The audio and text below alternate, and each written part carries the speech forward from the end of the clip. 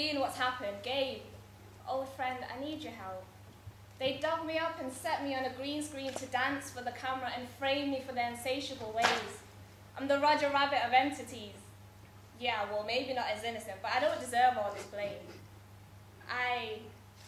We were living the high life causing mischief, turning crosses upside down and pinning them on the pole, after backmasking a few hits, bullying Cobain in his sleep and shredding Rihanna's sanity apart.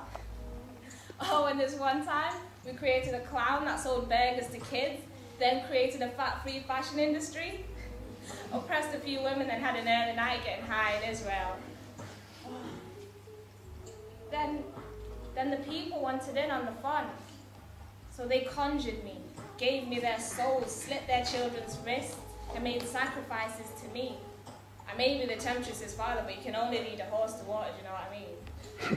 They broke free from the reins, refused to be led and drank the sea dry, impregnated imperialism with capitalism, and when waters broke in ignorant knowledge, they packed in sheep's garments to deceive their brothers and pimp their sisters to baby chauvinists, glossed their eyes, stitched strings to their limbs, and declared me the shadow puppeteer.